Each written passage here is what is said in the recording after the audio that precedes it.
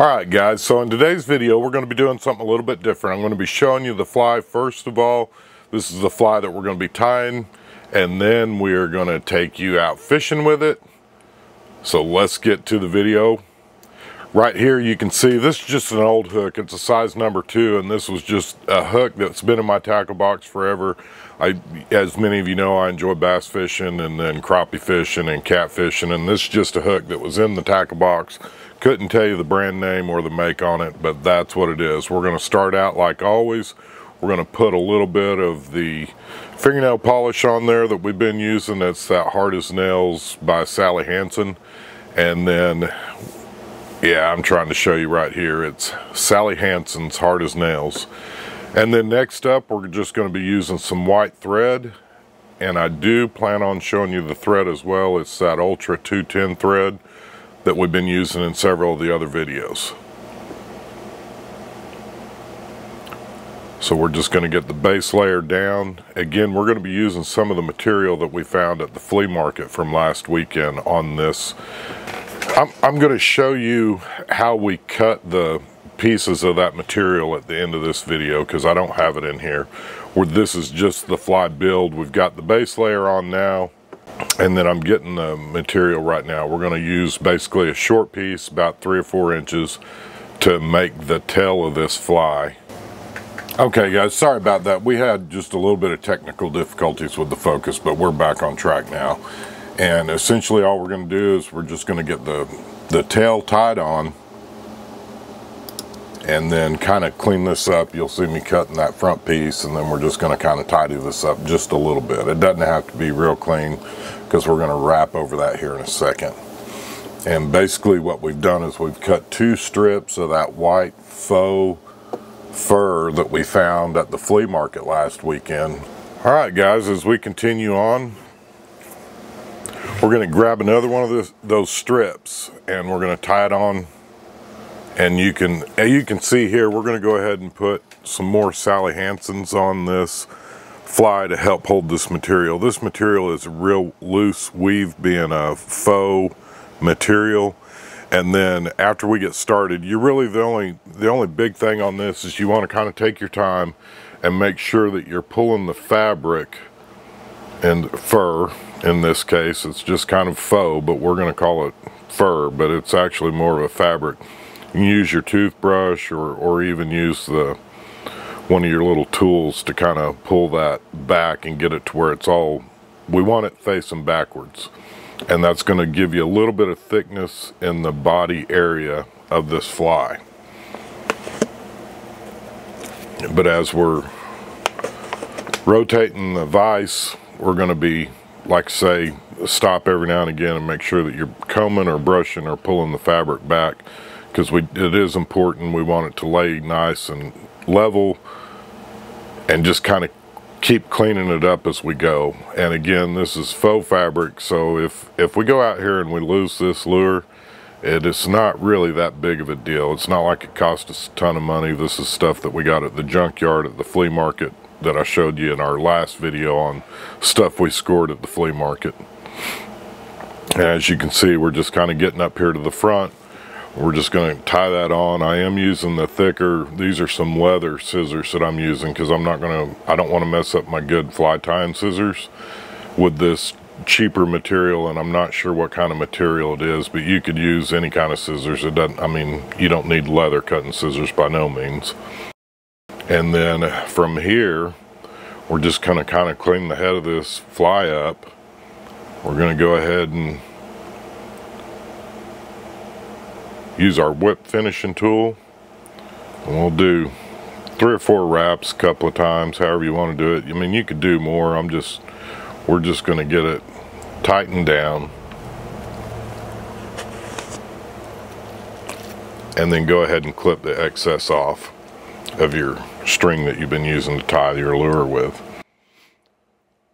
And then again, nothing super fancy. This is just a toothbrush that we're kind of brushing that all back. I kind of want to make it look as nice as we can, and I want it all to flow backwards towards that tail that we tied on originally. I also wanted to add some color to this lure, so we're going to go in here right here and we're going to start adding, and this is just a regular red magic marker, and we're just going to kind of paint the front of that. I don't know if it'll help or not, but it definitely can't hurt, guys, to give it a little bit of flash. And you can see I got a little bit on the body, and I'm actually going to use my thumb and finger and kind of smooth that out a little bit, and it will rub a little bit more back on the body some too, which kind of gives it a little bit of a red color. And then lastly, we're just going to paint that color of red with the Sally Hansen's. That'll kind of help hold that thread and everything up on the front. As you can see, I accidentally daubed too much. It's like 2 o'clock in the morning when I'm doing this. I'm trying to get ready to go fishing. But we'll just kind of clean that eye out, and that lure is ready to go.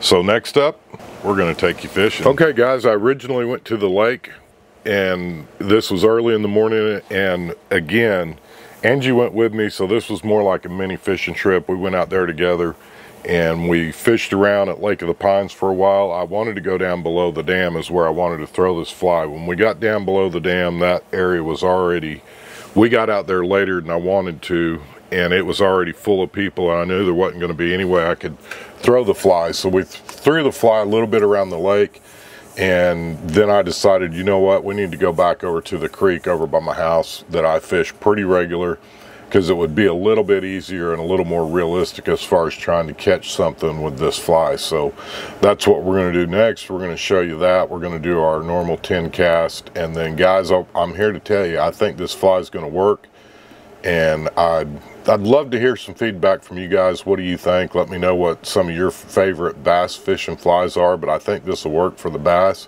It might be a little bit too big for the crappie, and probably definitely way too big for any kind of perch to get a hold of it. But again guys, I'd love to hear from you. We're going to try to get you out in the kayak soon, and we're going to readdress this lure out of the kayak over near some islands on Lake of the Pine, and I really think we'll be able to do well there.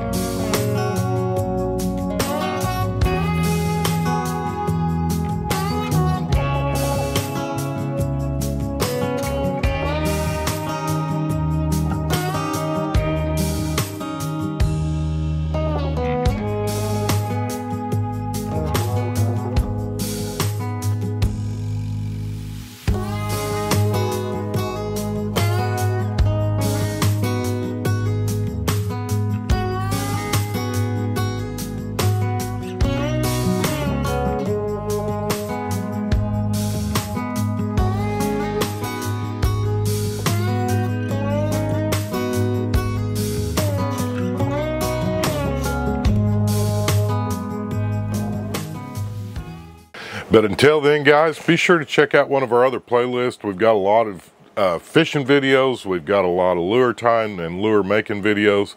And again, we couldn't be doing this without y'all. We appreciate your likes, comments, and subscribes. If you haven't seen the video, we are giving away a fly tying station that we handmade. I'd love to talk you into watching that video, enter to win on that, and share that with anybody that you know that may be interested in either they're already tying flies or they'd like to get into it. This is a good way to help somebody else get started in the hobby of fly tying by giving them an opportunity to win this fly tying station. So again, guys, we appreciate your likes, comments, and subscribes. May you have a blessed week, and let's get outside and make something happen.